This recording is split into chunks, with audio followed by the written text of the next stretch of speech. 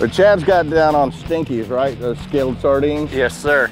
Picked them up at O'Neill's this morning. They stink pretty bad. And that's usually around anywhere you're fishing, dropping down, you call them stinkies. Everybody knows it's sardines out of a bag.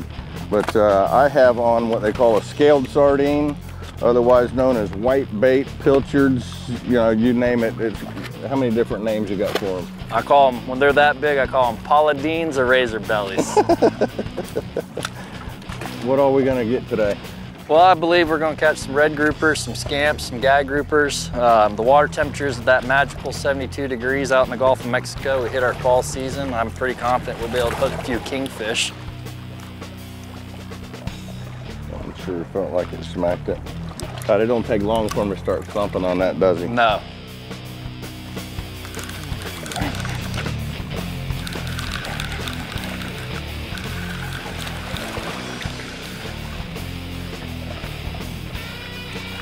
Well, I told you I felt the mangrove snapper down there.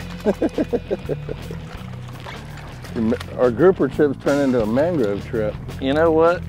That's not a bad thing, though. That's not. They're great eating. This is on a pinner, so this could be a gag.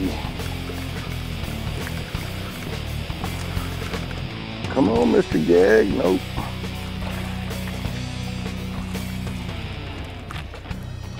Another red.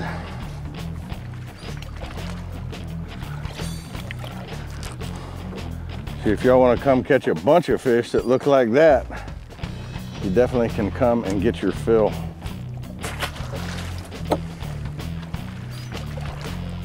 What I like to do is hook them through the head like that and rip the tail. Get the stink going. And just give them a little flip.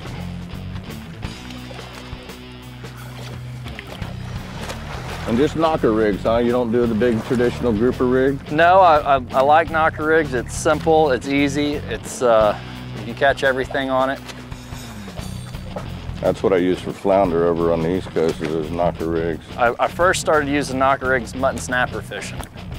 And then it just seems to work too well not to keep using it. If it's working, why change it, right? Exactly.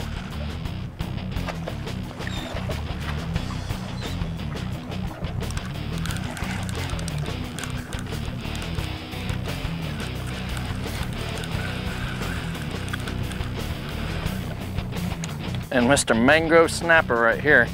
Oh yeah, there you go. Still on the right side of the rig then, huh? And he came off with dead bait.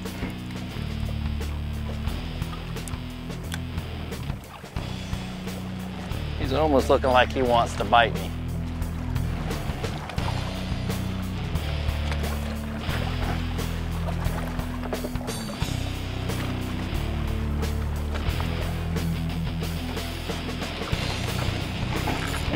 There he is.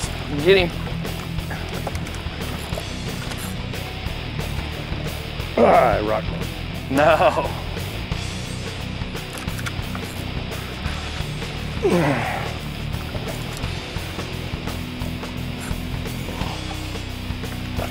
Come on out.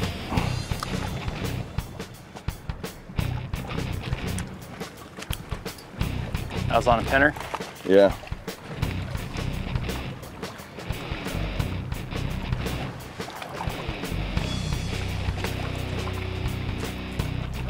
Thump it, thump, boom, boom, boom, boom, boom, boom, boom. Start playing the, there you go. There he is. That's the trick right there, every time. Hey, it works. It does. That's usually a gag doing that, huh? Yes, sir. Ooh, yes it are, baby. And that? I don't guess you got to measure these, do you? Ooh. He thought he had me. So what you did is he played the blues. He rocked you up. You see where he stuck his head down in the rocks down there, and what they do, they'll get down in there and they'll flare their gills like that out, and they get locked in there. So what I did, I don't know if you heard Chad, he said, thump the line. I went tight on it, started thumping it, and sure enough, I felt him start to come out. Then I just put the boots to him, and there's what you got. a couple of fillets.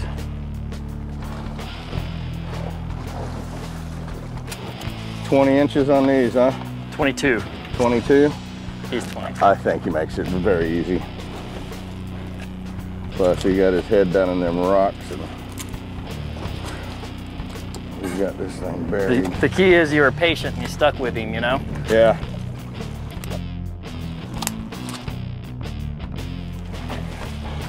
So there we go, folks.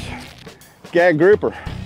About 58 feet of water now. We moved a little bit to find them, and we finally did. Y'all stay tuned. We're gonna be right back with Capt Chad Manning, right off of Tampa Bay, brother. What a beautiful little spot he's got here. Be right back.